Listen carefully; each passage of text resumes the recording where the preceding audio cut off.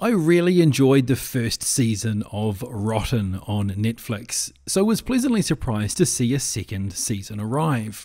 It's a documentary series that uses each episode to focus on one particular subject related to the darker underbelly of the food industry.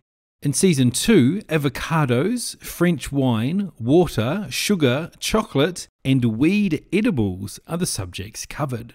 Now, on the surface, these might seem like boring subjects for a documentary, but the way the series and each episode's put together, it really gets you thinking about the everyday items that we take for granted, and how many of them often come from a dark backstory that we as the end user know nothing about.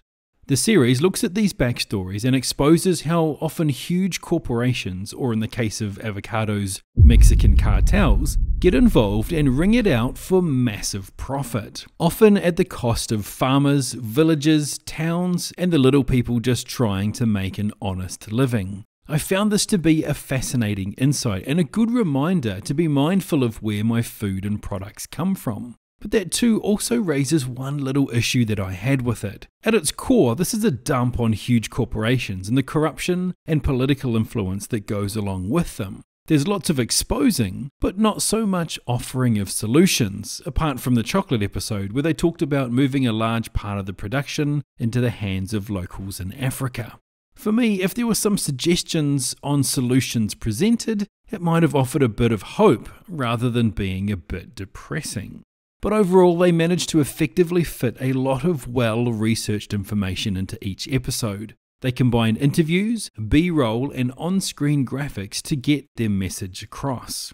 Season 2 was once again engaging, and I'll be checking out the third if they make one. The human population grows every day. The question is how humans provide for each other. What they ought to be thinking about is, where does this come from? There are a number of reasons why you need to be skeptical of what you're seeing on the labels. The bottled water industry has made something out of nothing. They get their water from tap water. The focus is just about making money.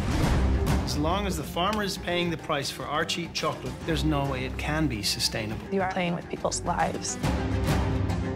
Growing sugar is like printing money, and they would like to do as much of it as possible.